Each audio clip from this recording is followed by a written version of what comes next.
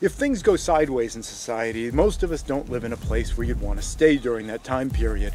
If your plan is to bug out into the woods, you have a tent and some camping gear, but maybe not that much experience, you could be really blindsided if you get hit with foul weather. In this video, we're going to talk about 3 techniques that are critical to know if you plan on being in a tent out in the woods during foul weather that can make the difference between life and death. I love the chase and the hunt, and I set the pace when I'm running. I always take what I want and I always give it 100. Don't need a bank, no, I'm funded. Play the game like it's nothing. I'm always thankful for something. Don't take for granted, stay humble. Now winning, better believe in your mind, cause it's everything.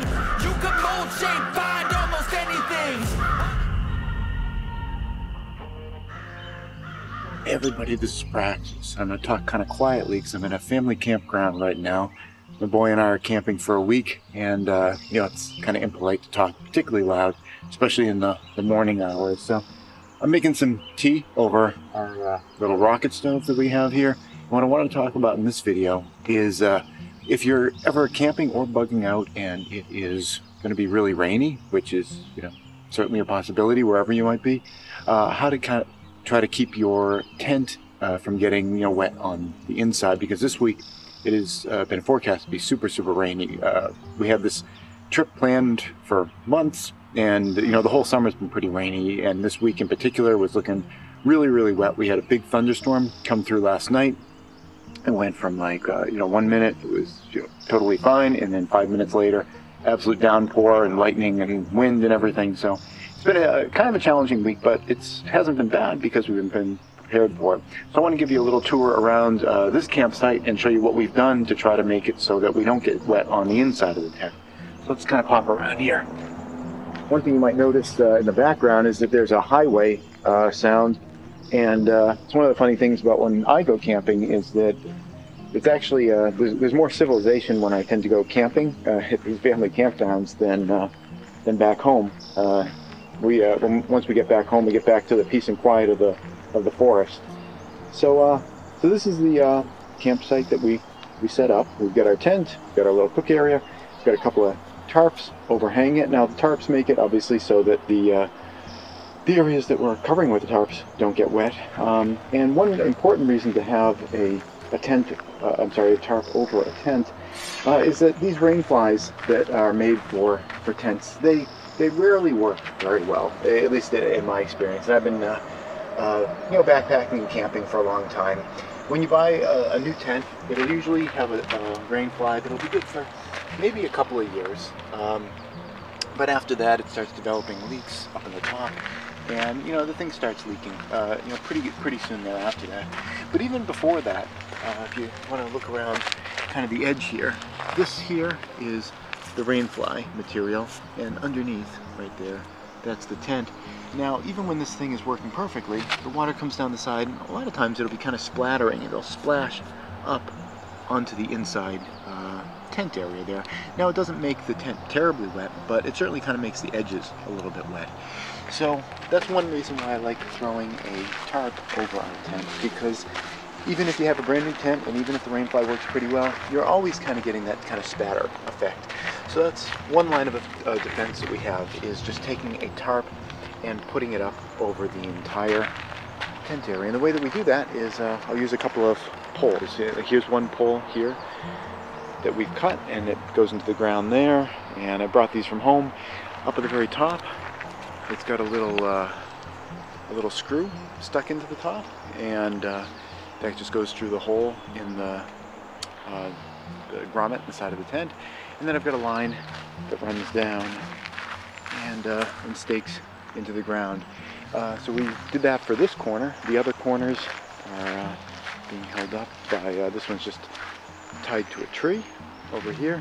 And we've got a simple loop knot here that we kind of pulled up through, and I just threw a tent stake through, and it's grabbing that way. The opposite corner over there is being held up by the same method, and then I'll just kind of show you our last corner over there. We just simply tied up to a tree using that same method. Now, one other thing that's really important, especially if you're on any kind of a sloped site, is to do some trenching. And I'm going to show you the tool that I use for doing trenching. Now, this site here, it's a little hard to tell in video because, you know, depending on how you hold the camera, it can be like, oh, we're tenting on the side of a mountain, or it's incredibly level. The way that this site is it's a little bit like this. There's kind of a slope that goes down in this direction and the water flows in that direction. When we got here, we could even see evidence of it, because we can see right here, there's kind of evidence that there's been some flow going through here. So the water kind of comes up from this high area and flows down through here. So when we were placing the tent down, we did a trench around the tent. So the idea is that as the water comes down, it'll go down into this trench, and it's going to go around your tent. It's essentially kind of like making a moat to go around your tent.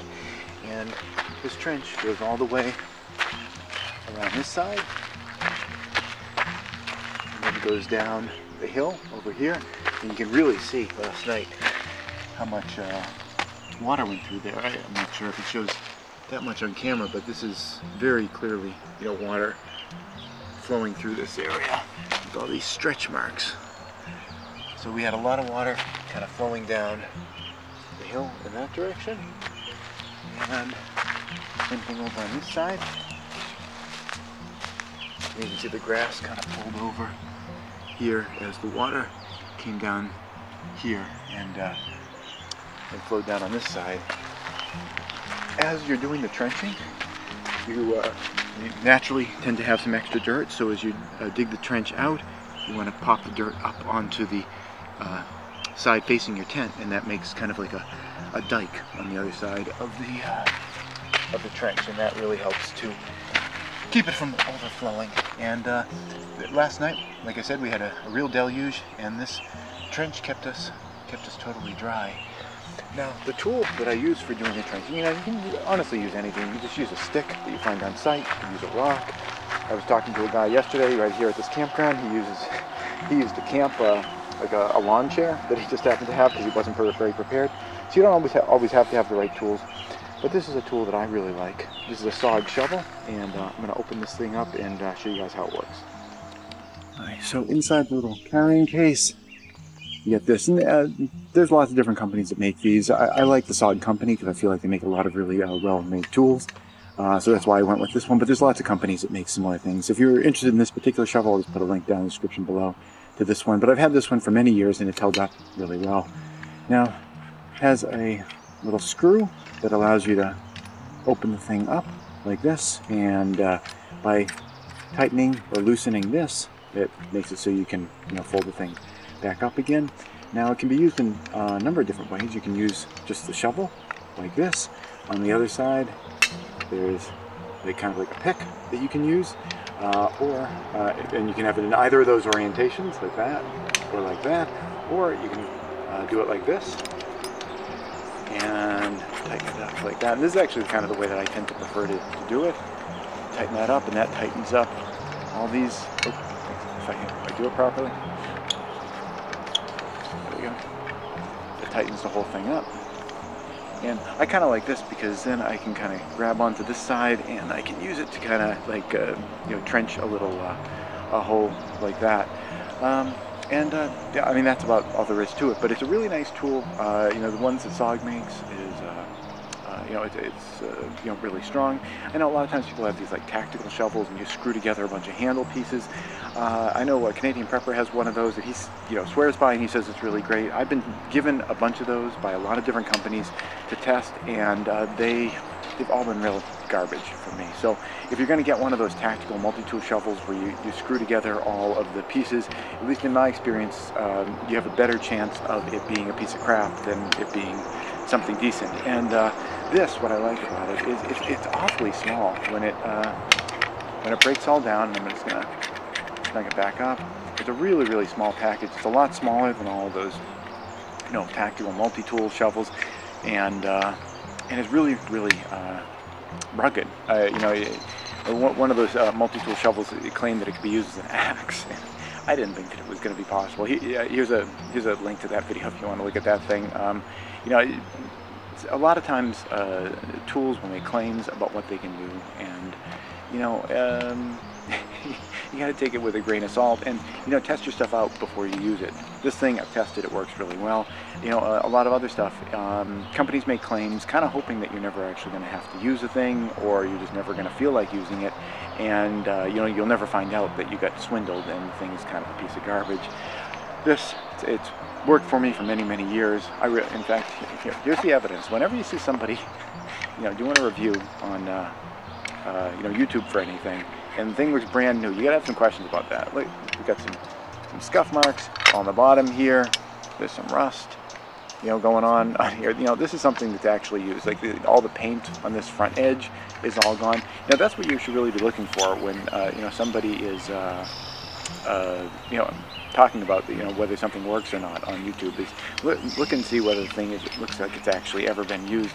In fact, if I was going to give you advice on this pick here, would you want to take my advice on that pick? Because look at that. Does that look like it's ever been used? I honestly don't ever really use the pick. I think it looks like maybe I used it like once or twice. But, you know, clearly, you know, I'm a guy you want to take advice about when it comes to using the shovel part of this tool. Not about using the pick, because clearly, you know, I just don't use the pick very much, other than it's like a handle, like I mentioned earlier.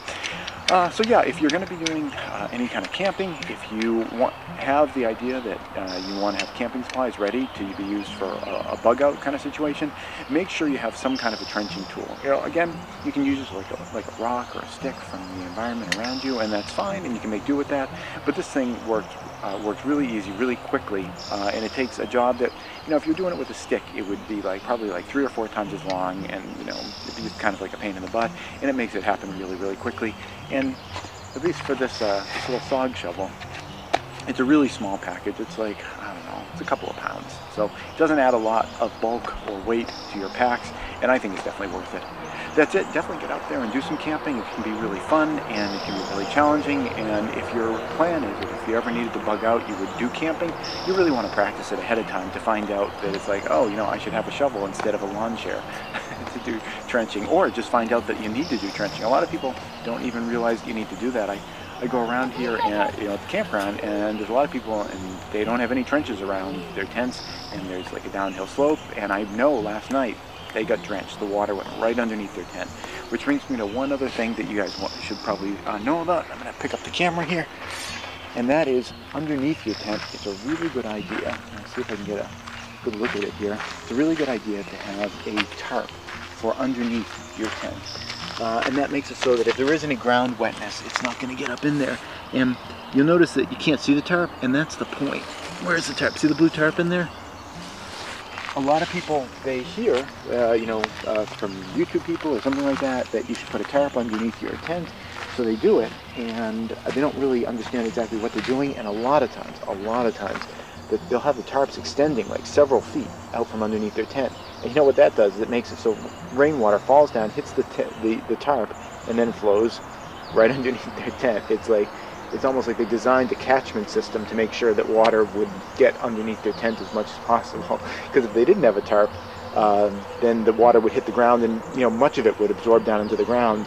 But if you put a tarp under your tent and it overextends off to the sides, you're making it so that none of the water absorbs into the ground, and it all is going to flow right down underneath your tent. So if you're setting up, make sure you have a tarp for under the tent. It's good to have a tarp for over the tent, even if you got a new rain fly. You know, they're not perfect, and this is going to keep you a lot drier. And definitely make sure you have a trench on the uphill side of your tent, so that when the water is coming through, it gets redirected and goes around you. Hope you found this video helpful. Get out camping, and thanks for watching.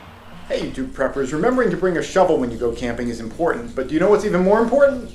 Remembering to bring everything else. In this video over here, I talk about my modular bag system that I use both for bugging out and for camping that ensures I don't forget anything.